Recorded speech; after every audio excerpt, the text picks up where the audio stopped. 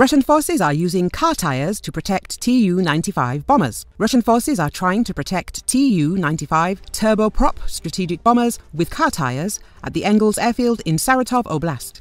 Militani Portal reported this with a link to a post by blogger Tatarigami_UA on X. A blogger published satellite images of Tu-95 strategic bombers covered in car tires. As Militani notes, this is likely to be an attempt to protect bombers from attacks by Ukrainian kamikaze drones. Judging by satellite images, Russian forces have covered the wings and central parts of the planes with tires. It is not known whether such protection will be effective given the flammability of tires and the difficulty of extinguishing them, the portal adds. It should be noted that on the 5th of December 2022, UAVs were used to attack the airbases of Diaghilevo in Ryazan Oblast and Engels in Saratov Oblast, where strategic bombers are located.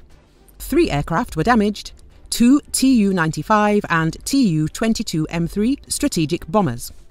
According to Vyostka, a Russian media outlet, as of the 30th of August 2023, Ukrainian security services and armed forces could have carried out at least 9 successful attacks on air bases in Russian regions, temporarily occupied Crimea and Belarus, and destroyed or damaged at least 24 aircraft since the beginning of the full-scale invasion by the Russian Federation.